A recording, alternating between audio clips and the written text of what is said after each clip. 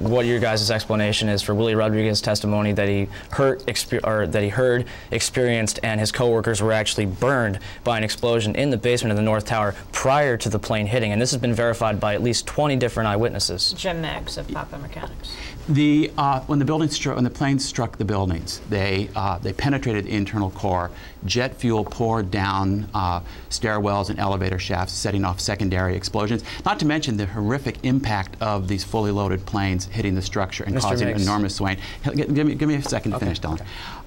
It's interesting. In that testimony, he says that somebody came out of the elevator area with his skin hanging off. That would be consistent with a fire, not an explosion. And you had a short clip of the Naudet brothers documentary about that day, and of them entering the lobby. But what you didn't have was their voiceover, where they saw humans on fire, which would be completely consistent with what we saw in all the reports on this, that jet fuel came down the elevator shafts.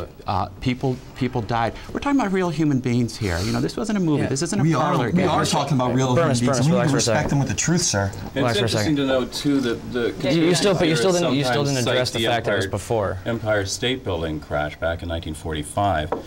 That building's still standing. Why are the Twin Towers down?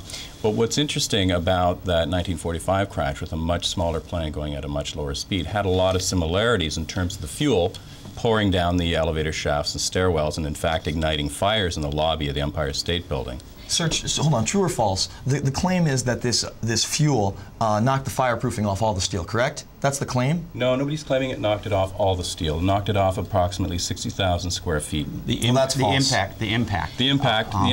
plane bulldozing through the impact.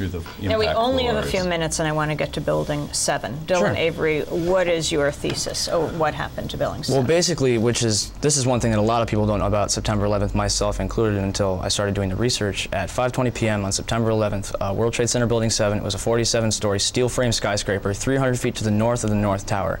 At 5:20 p.m., this building collapses in under 7 seconds, completely into its own footprint, into a debris pile about 6 or 7 stories high. Now, it wasn't hit by a plane. It was hit by debris from the North Tower when it fell. But if you look at all the buildings surrounding the World Trade Center, and if you actually look at Building 5, which is right underneath both the Twin Towers, that building is engulfed in flames for hours after Building 7 even collapses. So we have all the buildings surrounding the Twin Towers heavily engulfed with debris, some engulfed in flames. We have World Trade Center Building 7, which has isolated fires on floors 7 and 12. It has smoke coming from its south face, and these guys claimed 25% of the building was scooped out.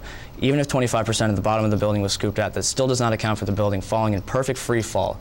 And your thesis about what happened? It would have had to have been a controlled demolition. That's the only way to prove. That's the only way to explain what we saw with our own eyes. And any attempts to discredit that are just not scientifically sound. You know, this is a wonderful example of how conspiracy theories work. Anytime there's a little bit of doubt, a little bit of area where we don't know everything, then the answer immediately is, well, someone must have blown it up. It's a form of argumentation that's also used by creationists. If they can find one little gap in the evolutionary record, they say, evolution's a hoax, or Holocaust deniers. With all due respect, these are two completely different things. Holocaust denial works with very similar logic. Oh my God, man. And but what we see here is one of our sources was Vincent Dunn, the retired deputy fire chief for the New York City Fire Department, who wrote the textbook, The Collapse of Burning Buildings.